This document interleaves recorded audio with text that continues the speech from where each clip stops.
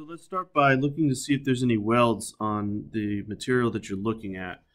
So right here, this is a piece of aluminum, and you'll see an aluminum weld right here. It's nice and clean, giving you a picture so you have an idea of what they look like. On the next picture or video, you're going to see the weld that's on a piece of stainless steel. So on these welds, you're going to see that there's a different color and there's like a tint to it, because once it gets hot and heats up, you're going to see right there, I'm pointing at it, kind of looks purplish, bluish. You can just tell that there's a discoloration on it, if that's even a word.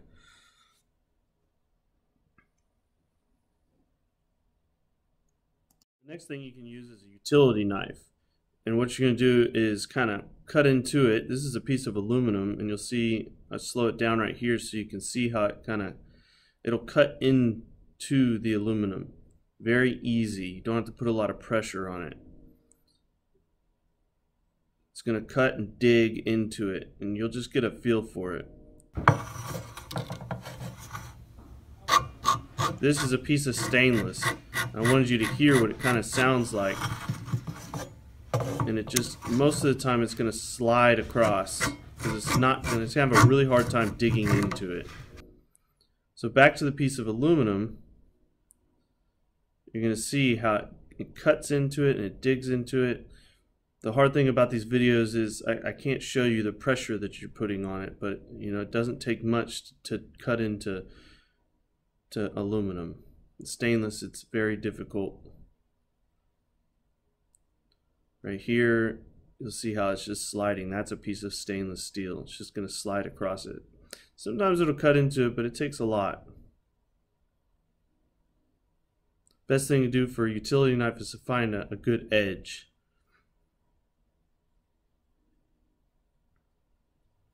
And then right here, we have the key test. So I like the key test. It works, especially because we have a lot of scrap keys laying around. And you want to, it's really about the pressure, the amount of pressure you have to put into it, because if you'll see, a lot of the lines that I'm making, they kind of look the same, whether it's on stainless, that one's stainless, this is aluminum, and it kind of looks the same. It's really a pressure thing, so I kind of know how much pressure I applied, and that'll kind of tell me whether it's stainless or aluminum, but still a good test nonetheless. Right here, this is a piece of aluminum. You can see it makes kind of the same marks as stainless, but again, it doesn't take much. There's another piece of aluminum.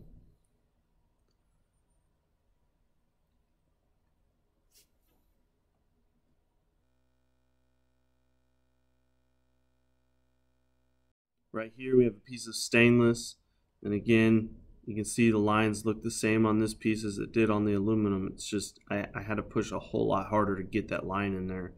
And that's really what makes the difference.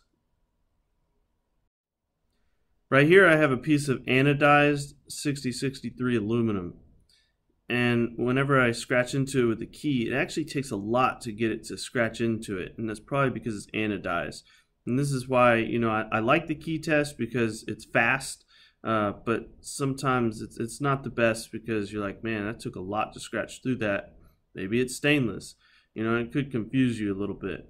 But, you know, I would just know that this is already 6063 aluminum. I didn't get a good angle of it, but if I were to turn it, you'd see that it's 6063 aluminum.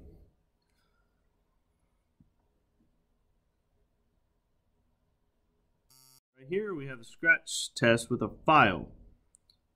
I really like using files because it's a little bit easier to determine. Again, you're doing it based off of, you know, how much pressure you have to put on it. That's kind of hard to show in a video. But you can see that there wasn't very much pressure applied there, and it made a pretty good indentation on the piece of aluminum there. It's important to look at the indentation, and because stainless, you know, a lot of times when you scratch into a file will also make an indentation, but you got to ask yourself, how hard was it to do that? Right here I have a piece of 6063 aluminum, and this is the piece that was anodized that I was scratching with a key earlier. And you can see, I mean, I really didn't have to scratch that hard. I made a really big indentation, I mean, compared to the other indentions that I've made on other stainless pieces. Right here you have a piece of aluminum.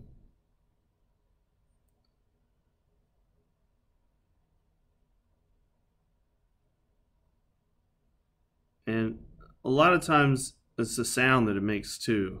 I should have put a clip on here with the sound, but once you scratch enough items, you'll be able to tell what I'm talking about.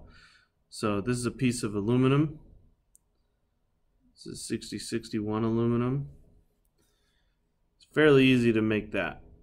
It's a little bit tougher when you're not doing it on an edge, so remember that. So when you're scratching a flat piece, obviously that's not flat, it's rounded, but it's not a sharp edge, so it might be a little bit harder. That's probably bird poop. So this is a piece of stainless here that I'm going to scratch. It was a little bit tougher to scratch into it, and it's not going to make as big of an indention. You can see there's not much of an indention at all there. It's a lot tougher to scratch into.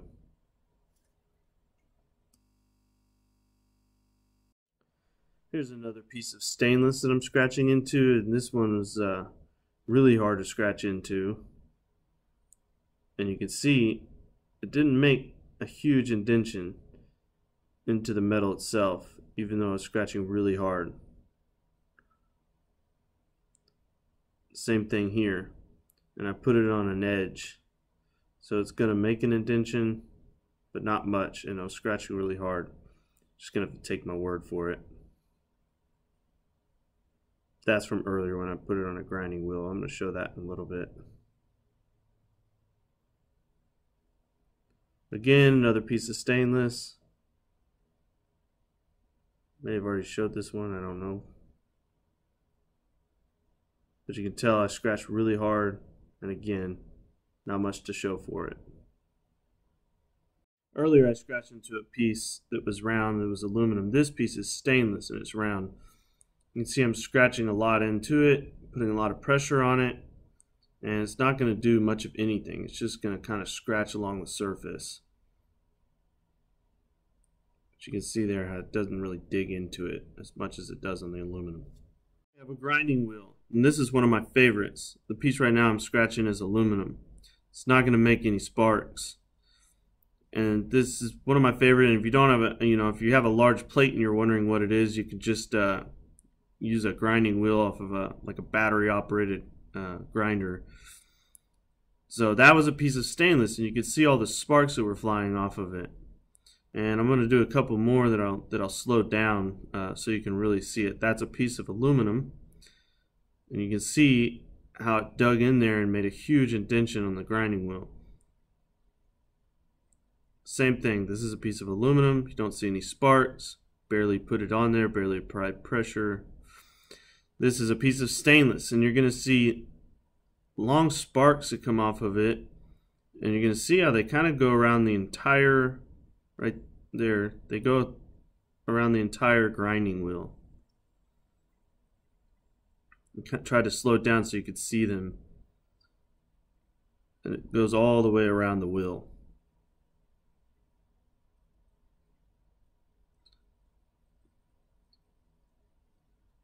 And that's why I like using the grinding wheel the best, because it's easiest to tell. This is another piece of stainless. You can see the sparks coming off of it.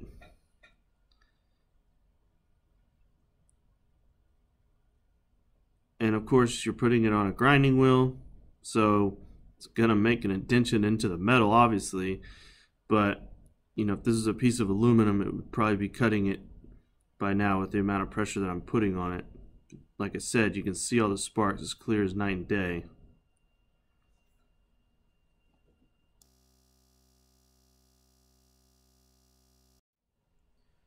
Right here I have another piece of aluminum. Again, you're not going to see any sparks. This is the last method that I really have for you, and this is only if you have a torch, whether it be propane, acetylene, whatever. Really, you want to try we try our best not to have to torch stuff because you're going to lose metal and things like that. But sometimes, you know, it's the fastest way to get screws off and cut it down to size so we can fit it in our baler. But we also use a shear. So right here I'm cutting a piece of stainless. Normally I wouldn't cut this, it's just for educational purposes. But you can see the way that it's cutting, and you can see the tint that it's making as it's being cut. Same type of tint as when they weld it because they're getting the stainless hot. But you can see how the actual cut, it looks really flaky. It's edgy and flaky. I don't know how else to describe that. Maybe someone else could come up with a better description. But again, this isn't the best method by any means. It's just easy when I'm, you know, cutting iron screws off or something like that. It's easy to tell the difference. But at this point, hopefully we've already determined what it is because we've already bought it. Right here is a piece of aluminum. You can see it melts. Just melts right off. It's a lot different. You're not going to see a big glowing line there. And then on this clip, I did a piece of stainless, and right underneath it is a piece of aluminum, so you could really tell the difference side by side. So you see it glowing real hot, pushing out those flaky pieces, and then it slides into the aluminum piece that just melts off, and you're not going to really see a glow. So a lot of people don't have access to a torch or anything like that, but I'm just saying, if you do and you're cutting stuff down to size, cutting iron off, things like that, this could be a good method. But you know, make sure you use all your safety precautions. I don't have time to sit here and talk about them. I will make a video on torching though, because a lot of people have, you know, have trouble with a torch. But again, I wouldn't normally cut this piece of aluminum like this. I'm just doing it because I'm making a video.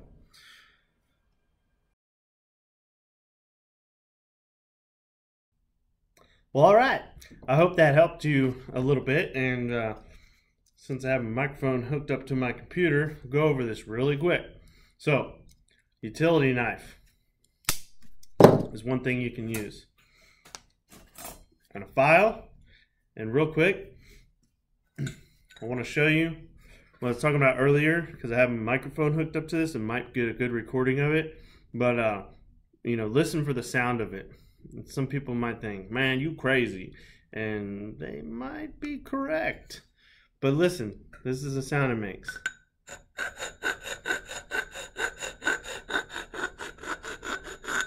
That's aluminum. Now I have a bunch of aluminum flakes all over my computer. This one is stainless.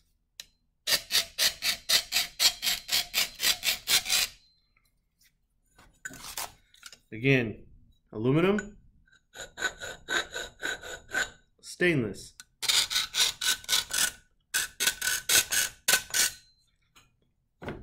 If someone could remix that into music, that'd be really awesome. So, if you think I'm crazy, just keep on keeping on, I guess. So, this is what I was talking about, a grinder, because I'm not going to bring my table grinder in here, or my bench grinder. So, if you have one of these, this is awesome. I mean, we use this, I mean, just, and you can grind everything for it. It's good for transformers. I mean, it's good for so many different things. But that's what I was talking about. If you don't have a bench grinder, you can go up to Home Depot and buy one of these. And then, of course, you got the key. I don't have keys. Here's a key. Man, he has a mustache. Oh. Anyways, so you got a key and the torch, but I'm not going to bring my torch inside. So you're just going to have to go back in the video if you want to see a picture of a torch. But I hope those things helped a little bit. Hope I was descriptive enough. If not, leave a comment, and I help you out. Have a great day. Y'all done learned it.